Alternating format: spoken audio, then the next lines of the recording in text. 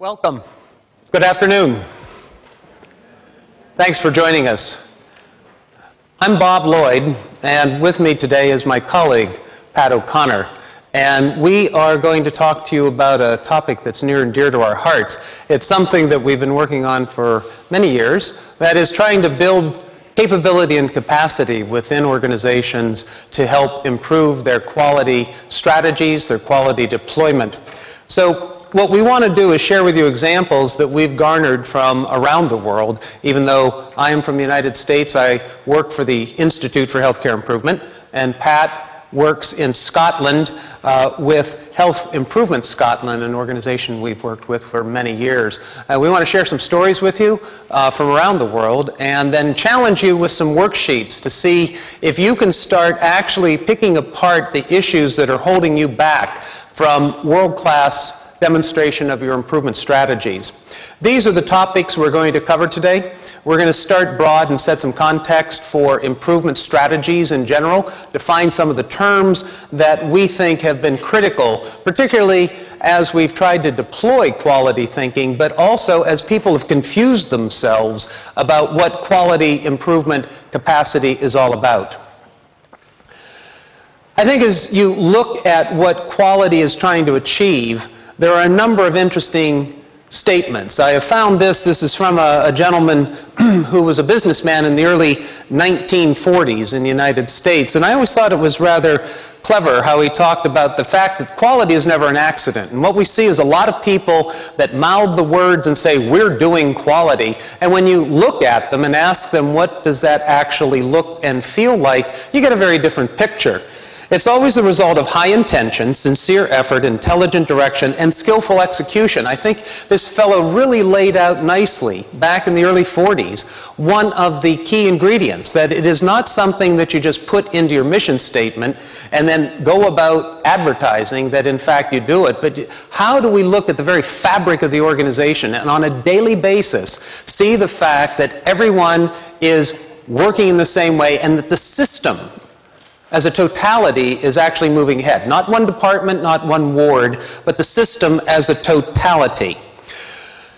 So it struck me as rather interesting when you look at the things that people say they do that demonstrate quality. And here's some of the ones that I've put together, rather tongue-in-cheek actually, particularly the last point on this list. But it's funny to us how people say, well, we heard about Deming. We could spell Deming. We could talk about Deming's Out of the Crisis. We read part of that book one time. We've heard something about Joseph Duran. We've done this, we've done that. We applied for a quality award. We're in the top decile in our comparative database that our country, our province puts out. These things are all shallow, actually. And so one of the things that you've really got to think about is, as trite as it may seem, using my Star Trek example, this really is trying to go boldly where many people don't go. Again, lip service is very cheap, but if you're really going to try to build capacity and capability in a sustained way, you've got to put together a number of things that are going to be able to demonstrate reliability, sustainability, and the ability to execute under different conditions and different parameters. And that also then gets played out into one of the things that we talk about at the IHI consistently, and that is a simple aim that is structured about how good do you want to be and by when.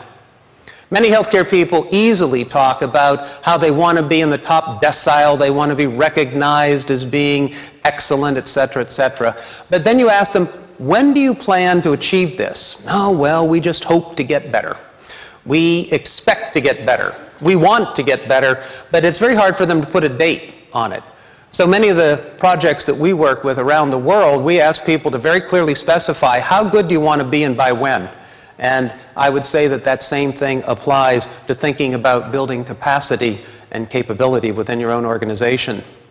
So the journey really starts by thinking about how capacity in your organization is structured to receive ideas about quality improvement, because it's something that most healthcare professionals, whether you be a physician, a nurse, physiotherapist, a medic, an administrator, they really do not get this type of knowledge in traditional programs that we teach. You've got to find out organizations that do, or seek other venues which you can allow yourself to understand, first of all, what is the capacity within my own organization? Capacity is basically potential energy. When you move to capability, that's where it becomes actual and potential energy. So it's this issue between potential and kinetic energy that really is the hallmark of thinking about both capacity and capability, and we're going to further define these terms in a moment. Those two things combined should allow you to have sustainable improvement and sustainable expansion of the knowledge within the organization that eventually lead to excellence. So the first thing we'd like you to do is to use one of our worksheets that we've developed and to think about several things. I'd like you to think about where you are in your current journey. That is, be able to look and identify several things. And if you're with a colleague from your own organization, just chat briefly about this. So I want you to do two things. First of all, to look at where are we right now? Have we completed this activity? Is it in process, or is it not even started yet? And that comes by looking at this column right here. What's the current status? And then the ideas over here, the concepts, are aspects of capacity building. And I just want you to take a couple minutes and think about where you are in this journey currently, and then what is the future priority over the next 6 to 12 months? Is it high, medium, or low in terms of how you actually see yourself putting some time, effort, energy, and influence behind these things? So just take a few minutes, use this first worksheet, and give yourself an assessment.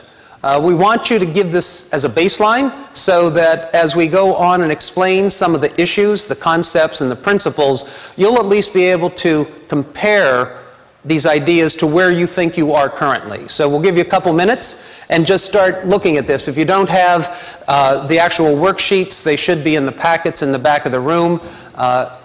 I apologize, I'm not sure why our screen is still a little foggy, but hopefully you'd be able to read that and discern it even if you don't have the worksheet. All right, so take a couple minutes and just think about some of these things, about how you're setting the structural foundation for actually making improvements.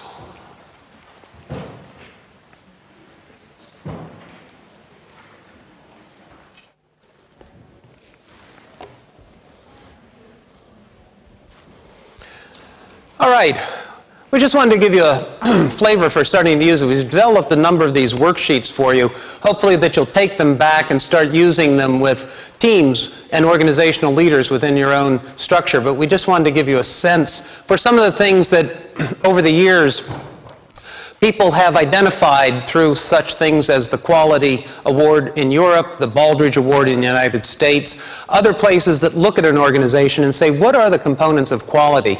And so as you scan this list, you'll see it starts kind of at the high level of evaluating your organization's mission, values, structures, and then moves into some of the specifics, education, how you're restructuring. Do you have departments of quality, or do you say that those people that do all these other activities, in addition, now they're going to do quality?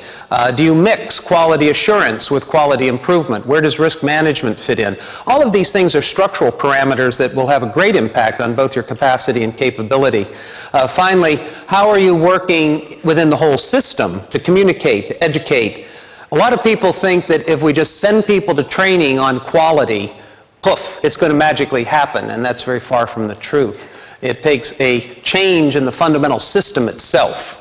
So with that as a foundation, what we want to do now is move on and talk specifically about these two notions of capacity and capability. Hi there, thanks Bob. There's a big difference between capacity and capability, and as Bob demonstrated on the arrow that talks about capacity, capability, and then sustainability and excellence, sometimes you have to think about that as steps on your journey. Because if you look at capacity, and we've got on the slides here some definitions. The ability to receive, hold, or absorb. That doesn't say anything about action, which falls into the capability. It's about maximum or optimum amount of production. the power and ability and possibility to do something. So think of a glass of water. Are you a half full or a half empty person? When you move to capability and thinking about what can you get these people to do and take action, it is about the ability to generate an outcome. You want them to be able to do something differently. It's not merely just absorbing information or knowledge, it is about taking action. And it's also about the ability to execute. You'll hear lots of different programs at an international forum like this, and people have their own style. It's very context-based, but we want them to take action on something. That's what capability is all about. It's expertise, and it's also about the skill and ability to look at a certain project and do something differently. And these are some of the definitions of capability, but you've also got to think about the motives, beliefs and values within that system. I think we've got a Scottish Patient Safety Programme run chart on here that actually demonstrates when you do have capability, you could start producing your data in different ways, which is very different from just sitting and learning about how charts are made or hearing about other people's data. This is an article by Helen Bevan, and she's really focused on what capability really means, capacity and capability really means in this article. And when Bob and I were discussing this at lunchtime today, we decided to underline this systematic approach. This is not about just sending people to the international forum or having a one workshop in your unit where you work. There's something about the plan that you're going to make to build capability in your organisation that needs some systems applied to it and also applied to the system. It's about looking at that system to see what you can do. And what Helen says is that capacity is about having the right number of people and the level of people who are actively engaged and able to take action. But capability is about people that have the confidence and knowledge and skills to lead that change. So it can be very different. You can build capacity because you have more people, but the capability is actually that action point. And key questions as we build through this session today, we're going to give you not only some of the handouts, but key things that you can go back and ask your organisation or the folks or the groups, the small groups and multidisciplinary teams that you work with. Who do you want to involve in this project, this improvement intervention that you have? Is it everyone or is it just a few individuals? What about the sequence for development? Is it going to happen, you'll have education and training programs within your hospital and healthcare community systems, but how are you going to use this to teach them more improvement skill? What about the methods you plan to use to build capacity and capability? You'll hear about lots of these and how people have used them, particularly the science of improvement expertise that you'll hear about in the forum. And what about the model or framework to guide your journey? This is about really laying down some plans, formalising what you're going to do about capability, and how will you know that all of this sticks? That's Bob's part of the curve on the arrow for sustainability. We need to know that it's going to work. I'd say one of the major challenges is thinking about your model and framework. You know, today you hear a lot about Lean, Six Sigma. At the IHI, we use something called the Model for Improvement to provide guidance. And I've seen too many healthcare organizations confuse the people actually in the organization because they get these exciting periods. Wow, we're going to do Lean this month. And then somebody says, oh, next month we're doing Six Sigma. And then somebody says, no, we're doing Lean Six Sigma. And I've seen people come back and say, no, we're doing Six Sigma Lean. And it gets pretty confusing.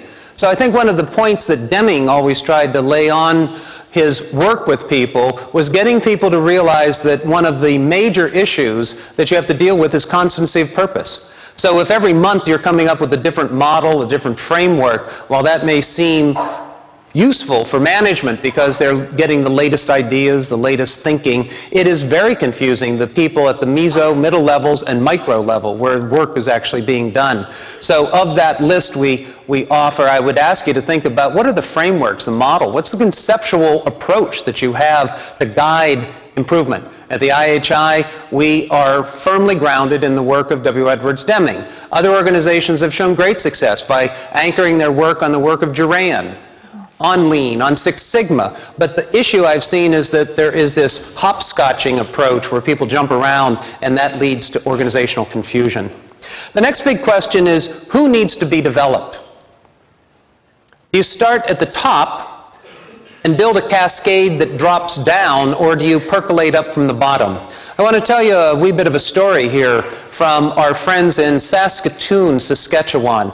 Saskatchewan is a very large province in the middle of Canada, and we've had the pleasure of working with a number of them in our Improvement Advisor program and also going there to help them set up their quality strategies. Mary Smiley, who is one of the directors for quality improvement, is a graduate of our Improvement Advisor program. She's here doing programs in other sectors while we're here today, actually.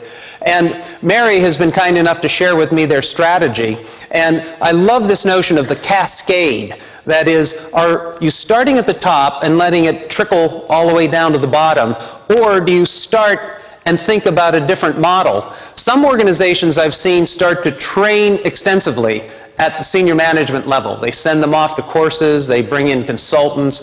Other people I've seen starting from the bottom up where they do just the opposite. They train extensively with the staff. They send them to weeks of training and believe that that is the foundation, but then management doesn't get anything. Other organizations will say what we need to do is start in the middle, ground in those middle management folks, and then use them as the buffer to move up the organization and down, integrating all the pieces. What approach do you have? Or do you even think about the approach that you have? Where do you start in an organization, and who needs to have that development? Does it start at the macro level, the meso or middle levels, or finally at the micro level? And what are you doing to bring each of these along? They all have different needs, they have different priorities, and they have different views of the world which you need to deal with to integrate. If you want to read more about this notion, I'd strongly recommend the book by Paul Batalden, Gene Nelson, and Marjorie Godfrey called Quality by Design, a view of the microsystem, where they talk about how this cascading approach works up and down the organization to effectuate change, particularly at the micro level. I'd say the second thing is, what do people need to know? Many organizations don't realize or appreciate, I would say, the fact that there are different skills, knowledges, theories that people have throughout the organization. And therefore, one size does not fit all. So you need to customize training, if you're into the training mode, for the physicians, that is different than middle managers, that is different for the frontline staff. Do you have a program during your new orientation for employees that starts them right off the bat on their first day of work, learning about the organization's commitment to quality and safety? Or do you spend that orientation session telling them how to fill out forms? It's a very interesting question when you get down to this skill level in which people are trying to build that capacity at individual levels, but if you're trying to do it with the same program for all people, it's probably not going to be too successful. This is one of the matrices that we've worked with our friends in Canada on to help them think about who needs to have what and why. And I would suggest that an analysis like this for your own organization would be a profitable place to start. So if we look at the who, we have point of service, people at the micro level, if you will. The micro level, bedside people. We have team leaders that might be more in the meso level, directors, supervisors. We might have a cadre of quality improvement experts, facilitators, improvement advisors, whatever you might call them. And then finally, there's this group of leaders at the top, which include board, governance, non-execs, a variety of people. And if you don't think about what each of these groups need to know and the depth, then in fact it's going to be very hard to progress as a system. So one of my questions I have for you is, what are you doing to diagnose the needs at each level, find out what they currently know, and then what do they need to do their job as a member of this system aimed at quality improvement?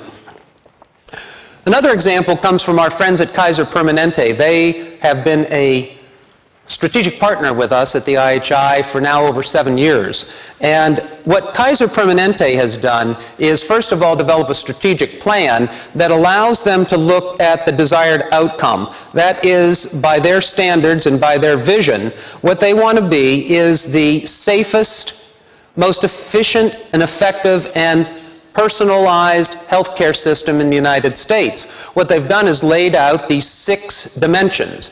And these are fairly generic. So, I mean, you could take these yourself and actually apply them and ask, what are we doing in terms of leadership? What are we doing in terms of understanding the systems that we put in place and the subsystems? How are we doing about measurement? What is our learning, our knowledge management, and our learning system?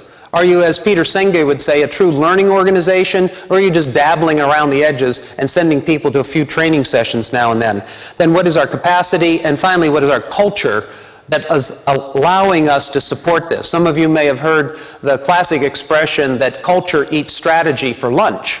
Well, that's very true, especially so in healthcare settings where organizations haven't thought about what type of cultures do we have here. And you do, we have multiple cultures. There's not just one culture. You have multiple cultures even within a unit or a ward. And how do you manage that? Well, Kaiser has thought that through, and as we've worked with them over the years, I've helped them develop what I start to call the dosing formula. And that is realizing that there are certain things that people need that are general knowledge that the whole system needs to have.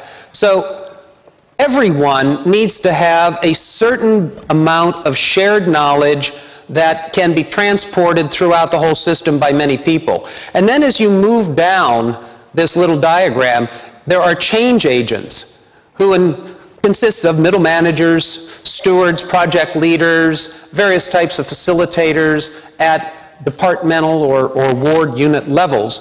There are operational leaders, directors, and executives. And finally, there are experts. This is then the group at the sharp end of this little diagram that are the ones that should have the deep knowledge of the science of improvement. These are the people who are few in number typically, that are able to go out and work with the rest of all these groups to give them knowledge, tools, methods, techniques, etc. Now, this group of experts needs to have a specialized care and feeding and knowledge that, in fact, these folks over here don't need or require.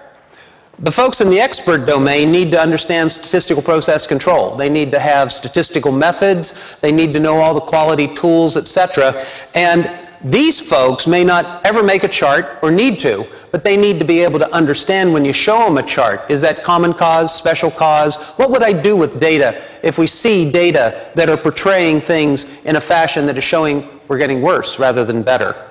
So as you think about your organization, how many people do you have that have different levels of knowledge? And have you ever thought about creating what I would call a dosing formula of who needs what in what amounts? This, like the Canadian example, is a matrix that we've helped Kaiser create, and you'll notice they use a few different terms: everyone, the change agents, operational leaders, and experts, just like we saw in the prior diagram. But I spent a good year working with Kaiser, helping them fill out similar matrices to these that allowed them to say, yes, this group is going to get this dose in this amount for this long. And then we laid out a program, and we've put, at this point, thousands of people at Kaiser Permanente through various levels of knowledge building, skill building, and the ability to execute. I would say that the characteristic for both the Canadian experience and the Kaiser Permanente experience is that all of this has been tied to work. None of these folks have attended programs where it is just learning for learning's sake.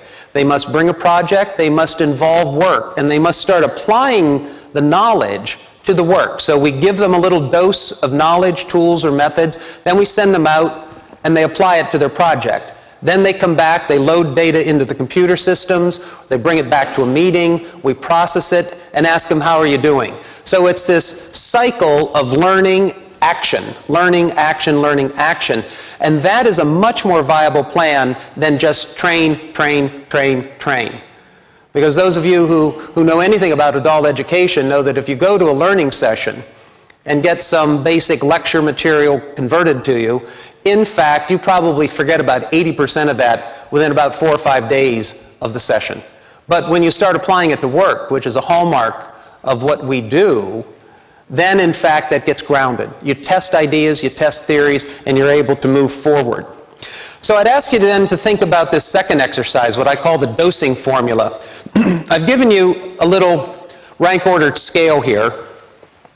They need to know the basic terms and concepts, they need to be able to explain them, they need to be able to teach them, or they need to be seen as organizational lead and a champion for making the terms, concepts, and methods actually alive in the day-to-day work of people. And so we created this little grid for you. What we'd like you to do is to think about these broad categories, and I have other versions of this that go on in great detail. So for people who join us for our year-long Improvement Advisor program, for example, there are several pages of this that get down into all the tools and methods you need to be a skilled quality facilitator or improvement advisor. And what I've done is kind of rolled these up into the big categories, which are the rows. So as we look at each group, and there are no right and wrong answers here, what I'd like you to do is think about, what do the high-level governance, non-execs, board members need? What does senior management need? Clinical leaders, middle management, the frontline staff, and then experts. What's an interesting activity to do with this particular exercise is take a leadership group within your own organization and send it out ahead of time and ask everybody to fill it out by themselves, and then have them come together and compare answers, or have them send you their completed forms and then you tabulate them and show some sort of compare and contrast. And as you might imagine, when you give this to multiple people and they fill it out independently, their view of the system may be quite divergent from somebody else's. And so it sets the context for dialogue. And how are we actually going to set up a concerted system that allows us to meet the various needs of the constituent groups that run our system, all of these folks, and then understand the knowledge and skill sets that they need in the aggregate. And anybody who would like to have the more detailed version of this that actually lists the tools, it goes through everything from functional deployment to Kaizen to statistical process control charts, data collection, sampling, strategy. So I've got other ones that are very detailed. Today, Pat and I just wanted to give you this high level to start you thinking about who needs what within your own organizations. Okay. Pat, take them to Scotland. Thank you. Well, we're going to go to Scotland very shortly, but in the plenary today, you heard Maureen Bizignano talk about the Scottish Patient Safety Programme, and this is actually the logo, Every Patient, Every Time, 24/7, from the Scottish programme that's in every acute hospital and actually spreading to primary care, community, mental health and maternity. And I would like to share with you some capacity and capability work that we've done in country in partnership with IHI, because certainly it's true to say that IHI taught us everything that we know about improvement in Scotland. So I want to share with you that we had to ask ourselves the questions that Bob's posed today. Which is it? Is it more people or is it more skills and abilities? And it's actually not either or, it's both. We need to do something with both. So together with IHI, we built a programme of capacity and capability building, and you'll hear lots of different examples of that at the forum where some of the data from the patient safety programme will be shared. But I just thought I would take you back to the very start of the NHS in the UK, and this is what Bevan said in 1948, and we can use that today. The expectations will always exceed capacity, and the service must always be changing and growing and improving. So to be able to do that, we'll have to do something differently. But I thought I'd stop for a moment, and I would actually take you to Scotland. How many people in the audience have been to Scotland? I can see some of my Danish colleagues over here as well. Great. So you'll know that Scotland's it's supposed to be in the airport when you either arrive at Scotland or you leave. It says it's the biggest little country in the world. And I'm sure you'll have seen and heard lots of these things I'm going to show you today. And it shows you how we build capacity, because I'm sure if you did see a piper, or I actually heard bagpipes in the middle of Amsterdam, so we had to go and have a look at that the other day. But all of these things, if you've never been to Scotland, you must come, and Bob and I will share some more stories when the session's finished about all the things that you can go and see. Maureen Bizignano's actually stood on this bridge here before she and her husband played golf. They're very famous for whiskey, but we don't talk about that too much in golf. And probably the Forth Road Bridge. And most importantly, probably this lady here. Everybody's heard of Susan Boyle. I'm not going to burst into song now, just in case you thought you would come along and hear that. But this is what Scotland looks like from a healthcare perspective. We've got 14 what's called territorial boards. They're not tartan, I just made them look nice. And then we've got some special boards. I'll need to change that slide now, because Quality Improvement Scotland is no more, and Healthcare Improvement Scotland is the new organisation. We have 5 million people.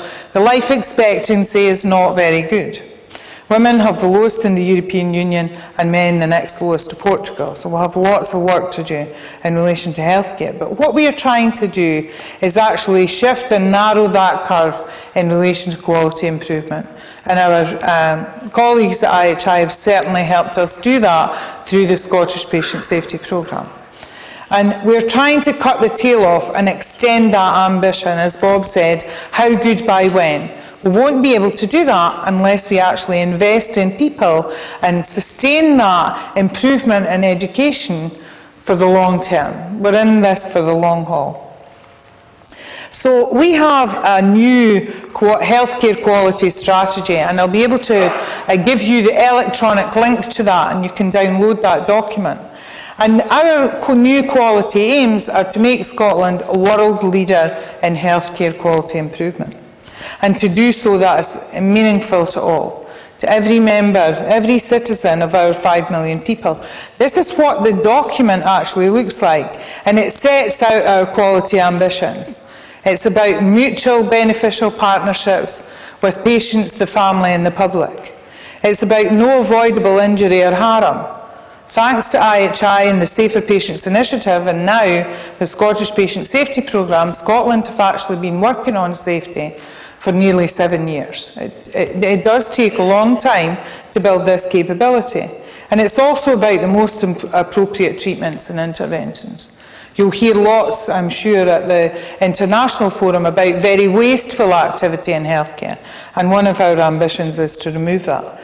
Now, this is a bit of an eye test. It's even more of an eye test now that the screen's a bit blurred. But hopefully you've got these in your handouts and you'll be able to access them electronically. And this is one hospital systems approach to the healthcare quality strategy. So they've tried to spell out what do we need to do in safety, what will we have to do in person-centred care, and how can we make our services more effective. So we thought we'd give you some practical examples that you can take back to your own hospital, build in your own language, and use that as a map to think about this capability building. The healthcare quality strategy in Scotland is built around the 6 dimensions of quality. So this is not something new to you. We all know that these should be the principles by which every patient is treated. And we're going to use that in Healthcare Improvement Scotland as the basis by which we will be able to measure our impact right across the country in relation to interventions. But we do have a lot of people to engage. The NHS in Scotland is the largest employer. There's 170,000 employees with, from a quality improvement perspective, we are needing 300 of these experts that Bob drew on his pyramid that was lying sideways, and 3,000 improvement advisors. That's our level of ambition by the end of the Scottish Patient Safety Programme, which is not until December 2012, but we've still got a lot of work to do. So what would that hospital framework look like? We thought we'd share an example with you that this is a typical hospital. This is actually from NHS Tayside, and there's quite a few people, including in the audience today. So the leadership has to come from the CEO. So we had to invest, certainly through the Safer Patients, Scottish Patient Safety Programme, some kind of categories where we're going to concentrate on at the macro, meso and micro level, as Bob identified. And you can see that on this chart. I don't know if you can see it here, that up here we've got the senior leadership, and then we've got the meso level of directors, the clinical leads, the middle managers in here, they could be considered meso as well, and then right down into units, so different wards and departments within the hospital. This is actually going to be our plan. How many people can we now layer over that with this level of quality improvement expertise? This is an IHI tool. It doesn't reference that at the bottom, but I'd like to draw that to your attention. And IHI help you to think about these three levels, because they actually start to identify what do these people need to do in relation to the quality improvement expertise you're building. So when you look at senior leaders, their job is to build will. We've got to keep people trying to improve the entire organisation. The individual teams at meso level, they're trying to make the improvements and test and learn about their own system and report the data in relation to the interventions that they're trying. And then there's the whole infrastructure of the hospital. How are they going to be involved from human resource perspective, technology? How are you going to capture information once you've built up this capability? These people are desperate to try and use their data and change things at the bedside. And also you need to build a system for spread. So you'll be able to start in one ward with a certain cohort of patients and use the capacity and capability expertise there, but how are you going to use that right across the hospital? You're going to need some of these tools to make a formal plan. This is another IHI tool that helps you to think about how do you build will, generate ideas and execute change. And I think this is embedded in the spread, the white paper on spread as well, Bob. So I would advise you to download that white paper, because it really gives you tips that you can use in your own hospital system. Because you'll also have to build your capability plan thinking about who's already willing to make a change and to educate other people or collect that data for you. The quality strategy involves a number of different groups in Scotland. And some of these, the National Education Strategy comes from the National Education Scotland organisation. It's another of the special boards. And this is how we expect that we'll deliver the quality strategy in relation to some of these groups. I'm quite happy to share that with you at the end of the session. All right, thanks, Pat. I just want to add a couple other things in terms of what we've done in Scotland. As Pat said, we've worked in small sectors starting for about 7 years ago, and we have been in earnest for the whole country. Scotland is the first country in the world that stepped forward to say we're going to change the whole country. And every hospital, consisting of these boards that Pat mentioned, is involved with this program. And it was not voluntary. It was everybody in the whole country is going to join in. And we have had a number of capacity building activities over the years. And I would say the parallel for you is to think about whether you're a single hospital, a multi-hospital organization, a province, a region, how are you actually going to deploy, once again in a cascading kind of manner, up and down. We have had 7 learning sessions, right? Yes. Yep, and we're working on the 8th. So well over 3 years, we've had 7 learning sessions where we had 700 plus people come from all of the hospitals to either join us live and in person or through video links, some. We've recorded these and people use them to take back to the sites to continue the learning and training. We've been working in 5 work streams: clinical critical care, clinical general ward, clinical perioperative, medicines management, and then leadership and culture. And then we've been at this so long that we're now expanding into pediatrics, congestive heart failure, and other clinical domains that people feel are interesting that need to be spread. But we've also had a number of capacity building sessions. I've been running now for the past year an improvement advisor program that is for about 30 people, several from each board and several from governmental agencies that are getting a deep dive in the science of improvement with us. I then have run a 3-day program that was linked then to WebEx follow-up sessions where people came for 3 days.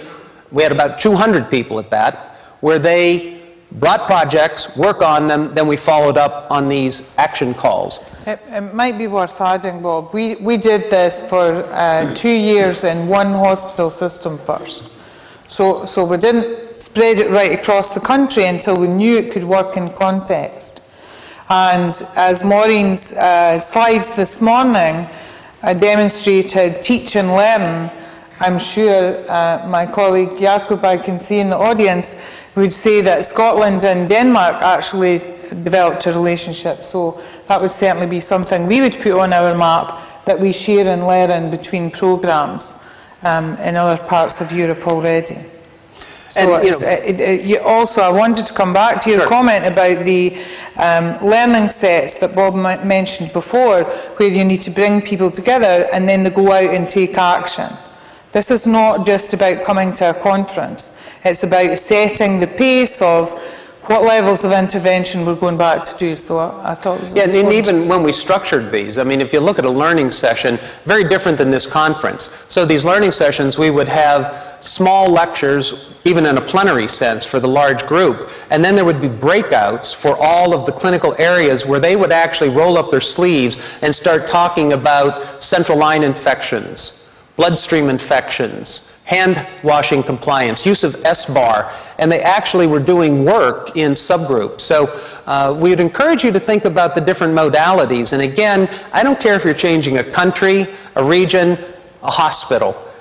It's a matter of scale that you have to deal with there. But the concepts and the approach are different. We've got a large-scale activity going. We've started one in Denmark with a hospital in each of the 5 regions, and we'll be expanding to larger settings. We've been working in Jönköping, Sweden for over 12 years now.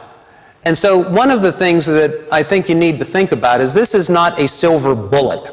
And so a lot of groups say, we're doing quality, we've sent people to the conference, how come things aren't better? Well, our point is that they probably aren't thinking about the system, they're thinking about individual components, and they haven't put together a structured, sustainable process by which this stuff gets cascaded up and down and sideways through the organization. It's both a vertical and a horizontal activity. Now, we've put a lot of material in front of you in a short period of time because we wanted to reserve a good amount of our time for you to continue to this work. I've shown you 2 worksheets. We're now going to use an instrument and give you some time to actually work on this and the next instrument after that to find out where you really stand in light of where you want to be. At the IHI, we've been working for about the last year, a small group, myself, a fellow by the name of Gareth Perry, who's one of our senior scientists, and some of the research staff, on putting together this self-assessment. We did a literature search and looked at everything from the European Quality Awards to the Baldrige Awards to other types of quality assessments that were done in the United States, in the United Kingdom, and elsewhere. We put together this worksheet, and so I'm going to explain the worksheet to you, and then I'm going to have you start filling it out. This is more or less the preamble to this.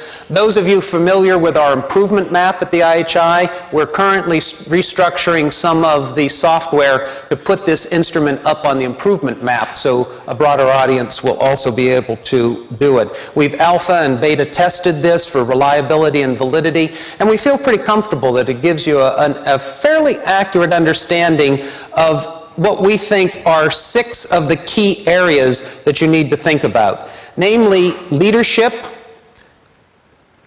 results, the resources you're committing, workforce and human resources issue, data, infrastructure and management, and finally, improvement knowledge and competencies. What we've done is to put together this little worksheet. And what I'm going to do in a moment is ask you to start filling this out. Now, you will definitely need the handouts for this particular activity so you can read the context.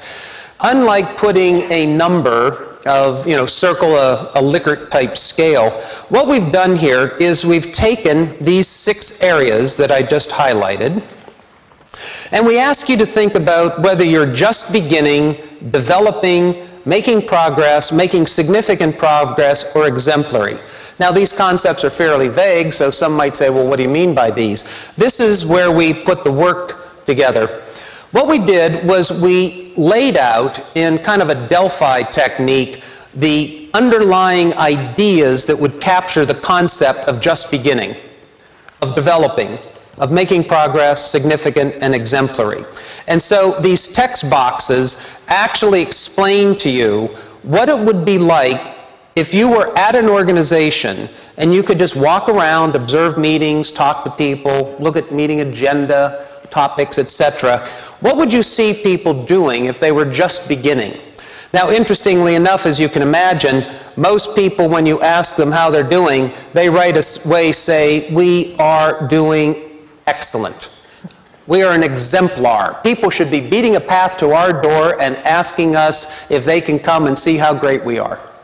Well, in reflection, if you're honest with yourself, you're probably somewhere between these. And so for each of the characteristics, for example, the leadership one and the results ones are shown here, there are descriptors. And so the way this instrument works is you're asked to think about which of these things you are doing. And the comparative operational definition of beginning, developing, etc. are here. So what you do on this little worksheet, you don't put a number in, you just have a dialogue today amongst yourself or with your colleagues if they're here, and when you go back with a larger body, and then make some decision about on leadership for improvement. I'd say we're developing. And our results, we're just beginning. We're not getting results. We're committing a lot of resources, and our workforce, I'm not sure where they are, so I'll put them at developing. Our data infrastructure, we just got a new system, so I think we're strong there. And our improvement knowledge and competency, we are, well, maybe we're off the board here. We're not there yet. So it's merely a context for a dialogue. And if you understand the true nature of dialogue, dialoguing is not an idle chit-chat. It's not a debate. It's not a discussion. A dialogue, if you understand the true nature of what people like David Bohm and his colleagues wrote about the nature of dialogue, is an exploration of theories, assumptions, and your views of the world. And so one needs to be open to theories. If you're doing this and you're sitting in a meeting and somebody goes, well, that's the dumbest thing I ever heard you say, you're probably not setting up the context for a dialogue. So one needs to be able to be open to explore theories, because if you're serious about this quality improvement journey, in fact, you've got to explore what you're doing, why you're doing it, and the assumptions that you have behind it. So for the next 5 or 10 minutes, we'd like you to take this little worksheet and use these descriptors. There's several pages that cover all 6. There's 2 on each page describing what it would look and feel like just beginning to exemplary for these 6 characteristics. And then if you do have the opportunity, because you have knowledge or you have someone with you, you could provide a brief description shown over here of the type of data or other evidence that you use to inform your choice. So if you say we have great results, I would expect to see you show me a control chart that says we used to have central line infections that look like this. And then we started working on quality, and in fact, they dropped to here. And then we did some other things, and it dropped to here. And now we're so good that we no longer look at our central line bloodstream infection rate. We actually plot the number of days that have gone by without an infection, because it's become a rare event at our place. So I'd want to see some evidence, not just anecdotal, gee, I think we're great, and we had a nice article written up in the local newspaper about how good we are and how we saved the life of one patient that came into our trauma unit. You know, that's great, but if you're really looking to transform the system, it's a much broader context. So we're going to give you a few moments, and this is one of those participation moments, all right, when you come to these.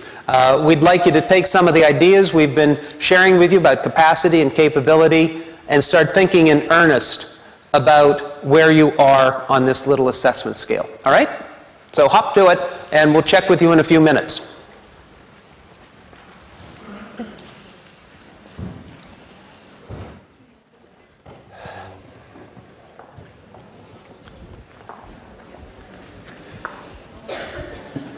All righty.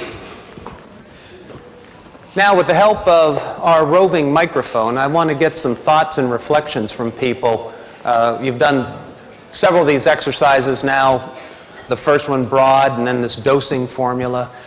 So let's hear from some of you on either where you found some insights using this particular exercise or some of the other ones. And we have a microphone. Just raise your hand, and let's get, I know it's a large kind of vacuous spot we have here, but let's get a little commentary.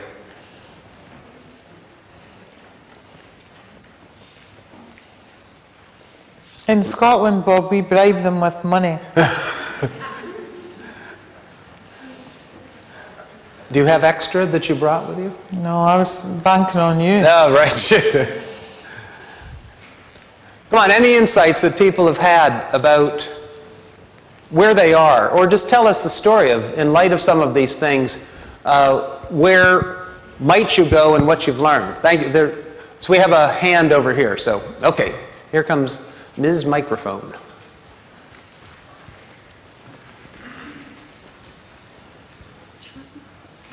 So tell us where you're from, please, right here, and give us some insights. My name's Gemma. I work in Cardiff in Wales. Okay. I find this exercise very depressing. I think what I realise is that it's a large organisation, but I think we're still working in silos. So we've got some evidence of very good practice in some areas, and clearly we are not spreading it. So I think we need to take that back to our organisation and look at the leadership in general. Okay. Because it's difficult to spread when you're in your own directorates, because you're not responsible for other directorates. So it's hard to get that good practice spread. And so what are some of the things that you're doing well that you think you could build on? Well, we were very fortunate to be part of the Safer Patient Initiative too. And through that work, we haven't had a central line infection in critical care since 2007. So that's quite significant. But I don't know what other areas within the organisation are doing with that knowledge, and how, if they're applying the improvement work. Mm-hmm. Now, do you have any structures that would allow what you've done in that area to be shared with? I mean, people may not even know about what you've done here. Well, like many places, we've gone through a massive reorganisation, and I think we've appointed an improvement lead for the organisation, but I haven't really made a connection there. Okay. Well, don't be too depressed. At least it'll give you a framework for seeing what you have to do. I think you bring up two really important points. First, I'm sure there are other organisations in the audience that have intensive care units that do still have central line infections. So 4 years without any infections is fantastic work. The second thing is, you're absolutely right when you say that one unit over here can't be responsible for spread. We have to be able to build capability in that other part of the organisation, because you need to do your day job in the area that you work, and if you come away from there, that might affect the reliability of practice. So you bring up two very common problems when people start to spread improvement programmes across the organisation. And I think another point, your first comment that this is depressing, we never developed that exercise to think that the outcome would be depression. Maybe we need a depression scale on it after you finish it. But I think what you've just described, though, is the lack of systems thinking. So you're working well in one area, and you're sub-optimizing or not maximizing the work in other areas that could learn. How about some other thoughts or reflections? Come on, we need at least one more. I saw several of you actually filling the form out, so there must be some thoughts. Yes, please. Yeah, my name is Michael Angulile from Tanzania, East Africa. Welcome. Reflecting on this tour, I got another rethinking of our accountability, the issue of capacity and capability. In our efforts of addressing the human resource crisis in health, then after listening to what it entails to assess capacities and capabilities, I got another impression that maybe we are just beginning, because the orientation we had and what I had here is really an eye-opener to rethink on our strategies. So I saw another approach and another thinking. Okay. In terms of leadership was under the whole issue of the workforce or human resources. Yeah, and you raise an interesting point that one doesn't have to necessarily have a lot of money to do this. I mean, we've done a lot of work in Malawi and Ghana and South Africa where there are major resource challenges, and yet the goodwill of the people and the interest in getting better have been able to achieve marvelous things. Maureen showed you a little bit of our work in Ghana today. In Malawi, there's a project called Maikanda, which involves mothers and babies. We've worked on something called 5 Alive, reducing the malaria incidence that kills children and trying to get them to stay alive past this magical age of 5 when many of them die in some of these countries. And the issue here is not about money. We've seen countries throw large amounts of money into, quote, capacity and capability building, and they don't get much of a return. And yet we've seen places that have fewer and limited resources, but they have the right mix of ingredients. I think you also bring up a very common understanding of once you have a tool and you start to think about where you are on that improvement map in relation to capability, I'm sure lots of people drift towards only just beginning. Because you often think that things are better than they are, and only when you have a tool, you can say, well, it's not really that good. We really are right at the beginning again. I'm sure that lots of people in the audience would share that with you. Any other thoughts or reflections before we move on? In the back there, please. Hello.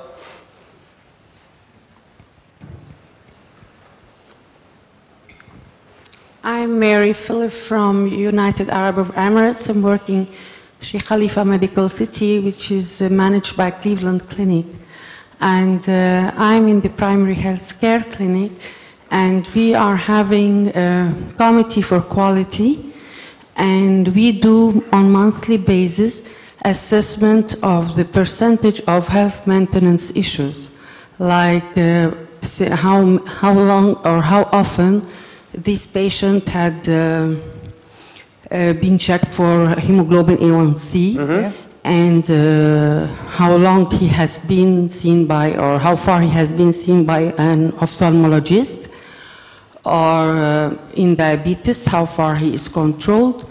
And so we have these measurements, and we have to give on monthly basis how far we go for health maintenance issues in each age. And they audit. We do this on auditing basis to see the outcome, if it's improving or not. And we have for every age, like a mammogram, and like PSA for pap smears, all sorts or all issues of health maintenance in different age groups. So, we had the JCIA accreditation last year for the hospital. We are going to the JCIA accreditation for the PhDs this year. Good, so you're looking for ways to not only develop new ideas, but by going through these external evaluations, you're looking for ways to standardize so that it does become part of a fabric of everyday life, right? So that it's not just what we would say a flash in the pan. It happened once, you got a good mark, but now you're looking for ways to sustain it, which is clearly a hallmark of moving from capacity, capability to the next level. And also we have on a yearly basis for renewal of our contracts, we have to sit for mandatory sessions for BLS, things like auditing, dealing with fires, dealing with back pain, dealing with codes, dangerous codes like the ACLS, BLS, all these codes. So we have this mandatory for every employee in the hospital. So it also sounds like you're working from the macro down to the micro levels within the organization too. Yeah. Good. Well, thank you for that. Okay, thank you. We have one more down front here. Yeah? Come on down.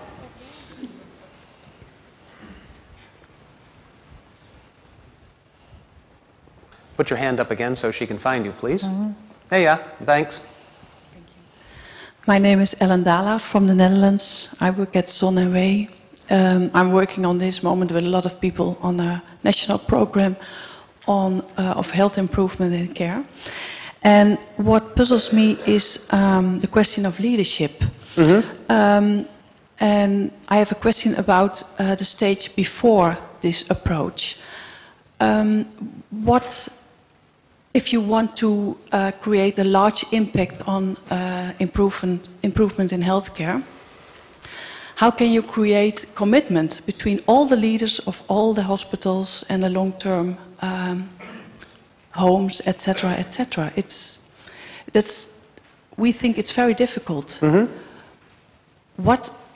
How can you influence that the leaders are committed to this kind of approach? I'm going to turn to Pat for that, because Pat, you've had to deal with this at a national level. Going back to the slide that Bob had with the triangle, where do you start at the top of the organisation, do you start at the bottom, or do you start in the middle? I think it depends on how large your programme is. I know that's a bit of a cop-out, but I'm going to come back to answer that. In the Safer Patients Initiative and the Scottish Patient Safety Programme with IHI, we actually do all three. We have the leaders there, we have some of the middle managers there, some senior clinicians, junior doctors, students and frontline staff, and we bring them together as a group, in a hospital group, so that these people need to work together, because you're absolutely right. If the frontline staff are actually trying to improve and that data or that information is never going up for leadership support, then it's very difficult to sustain, because the leader needs to really understand why the hospital system or primary care system needs to invest in this activity. So I would say you need clear goals for your programme, and then think about who needs what knowledge to be able to continue with that intervention to increase reliability, to improve safety, whatever the project or programme is. But I think you need some of all of these. And I also don't think it matters where you start. Context is everything, because what happens in the Scottish Patient Safety Programme might not work completely in the same way in the Netherlands.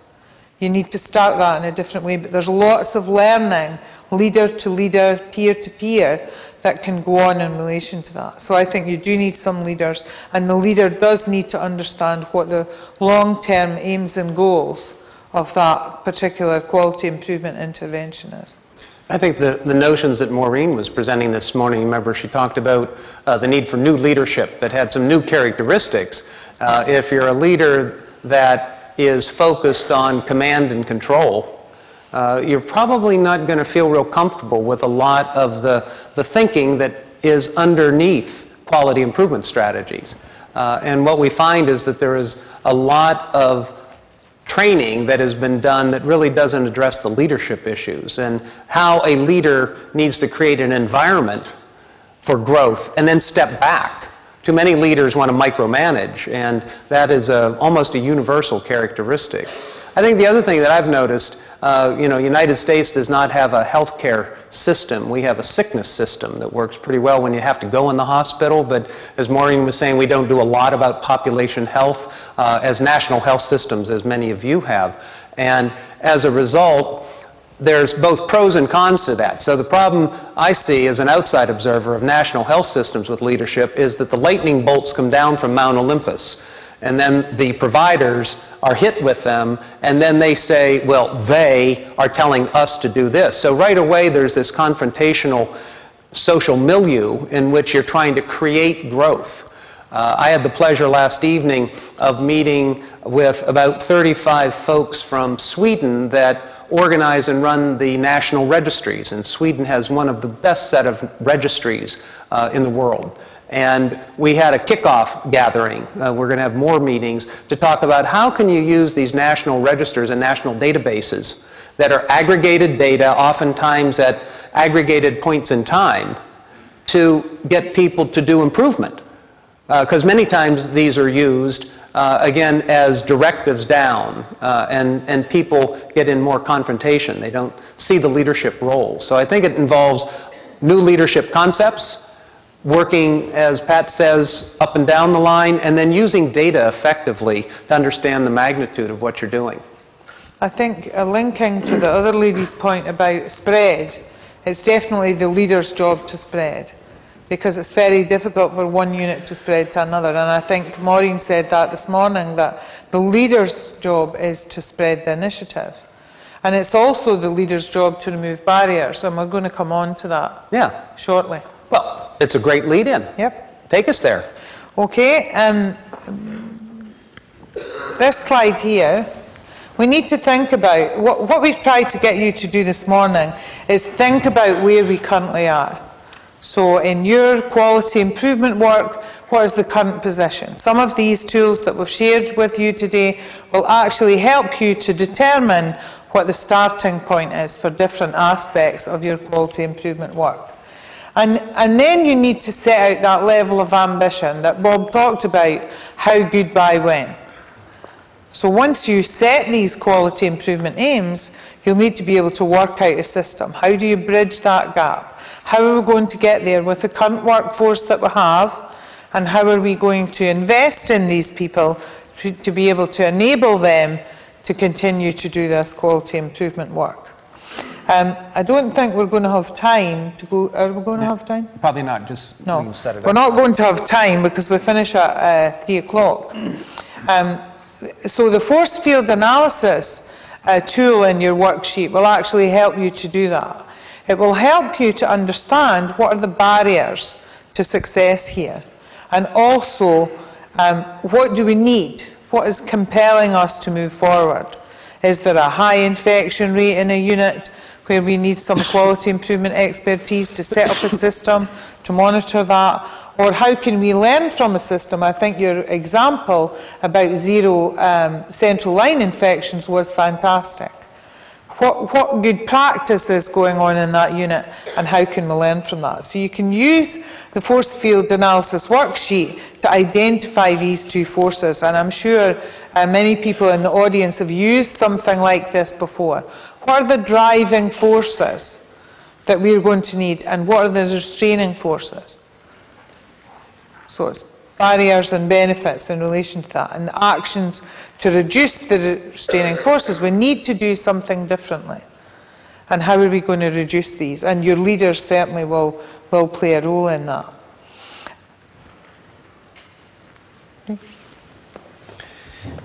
So in wrapping up, I think it's important to think about the ingredients. Some of you may be familiar with this little formula. It was developed by a gentleman by the name of Avidus Donabedian, who is a world-class physician thinker who unfortunately passed away a couple years ago. But he wrote in the early 80s a 2-volume set before Deming was ever very well known in the healthcare arena about quality improvement, quality management, integrating risk management, quality issues. And Donabedian pointed out very clearly that whether you're at the macro, the middle level, meso, or micro level, that structures plus processes equal outcome. So if the outcome is that you want to be an excellent organization that has sustainable quality and safety improvement, that builds on capacity, capability, and all the knowledge that could come from that, in fact, you need to think about the structures you have in place and the processes you put in place. Too many people want the outcomes, and they don't do diligence on putting together the structures and the process that drive it. So if Pat came to me for blood pressure management, and I said to Pat, I want lower blood pressure, Pat. Get lower blood pressure. I'm not going to be happy with you. I'm not going to be your doctor unless you get that blood pressure under control. I would never improve her outcome unless I understood the structures and the processes that she engages in. What's the family history, the structures, the genealogical structures that she brings to the party? What's her daily process? Does she take in alcohol, tobacco? What's her daily intake of fat, sodium, and cholesterol? Does she exercise? All of these things, the structures and the process, combine to produce her outcomes. The same thing can be done for an organization. If you have not put in the structures and the processes that are conducive to building a quality environment, you can harp till your face turns blue that you want quality. We are a quality organization, etc., but it never will come to fruition. At the IHI, we use three things to help us organize our work around this: will, ideas, and execution. And it's interesting if you ask people how they see themselves laying out in this regard. And I've literally done this around the world, and the results are surprisingly similar, irrespective of the culture, the economic structure, the state of development. So when I ask healthcare people, where do you stand in terms of the will to change? What do you think people say? Low, medium, or high? High. All right, I did hear some lows, I heard some mediums, and I heard a few highs. Well, what's interesting is that right off the bat, most people say somewhere between medium and high. And yet, upon closer inspection and dialogue, people oftentimes start moving themselves back down this little continuum. I was working with a large physician group one time, and they immediately all said, we have high will to change. And the leader, the chief medical officer, said, excuse me, ladies and gentlemen, he said, let me offer you an alternative. And I wish I would have had a camera to film this guy. He said, first of all, I have not seen a lot of change around this organization. We've had great success, and we're a large group, but basically healthcare is a very conservative, traditional, hierarchical business that is not known for change and innovation. And I just kind of... And he went on to articulate that. And finally, he said, now, let's all vote again. He says, you know, I've heard from you, and he would point out to an individual, said, I've heard you say those people need to change, that you're doing fine. And he says, I have data that can show you that you're not as great as you think you are. Sometimes people are legends in their own mind. And so he asked them to vote again. And where do you think they put themselves?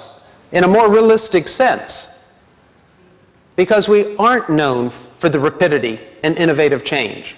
Some of you probably know about the articles that say it takes on the average about 17 years for a good clinical medical practice to actually be put into everyday play. Where do you think people put themselves on ideas? Low, medium, or high? Yeah, medium, high, and I think that's a fairly accurate assessment. There's been some meta-studies that have shown that we end up having upwards of about 10,000 articles of different sorts in medical and healthcare-related magazines and journals every month. That's a very difficult thing to even manage. So we almost wallow around in ideas, and the issue is how do you pick them? How about on this last one, execution? Where do you think people put themselves? Low. And that, again, is a rather universal response. Matter of fact, I had one guy stick his hand up one time and said, do you have like negative numbers down here? Which prompted another guy to stick up his hand and say, well, actually, there's some people I know that I'd like to execute. I think we'd get better. And I said, but that's not the kind of execution we're talking about here. And he goes, oh, all right. What's interesting, though, is if you do find that you have decent will, and I think we're in a profession that should foster will. You know, you ask people, why did you get into healthcare? And they say, because we wanted to what? Help people, right? So, I mean, the foundation, theoretically, is there. We have availability of good ideas, and you need to learn the skills to execute. And a lot of that is about capacity and capability building. So as you think about these issues, we hope that we have planted a few ideas, clarified a few, given you some worksheets that you can take home and start to think about. Please don't hesitate to follow up and get in touch with us. You can come up and get one of our cards or talk to us during the breaks and the receptions, etc. But we wish you well in that journey, and just end with a rather ancient quote that still has a great deal of relevance, that it is not an act but a habit that in fact creates constancy of purpose and sustainability for quality and safety, and we wish you well on that journey. Thank you very much for joining us.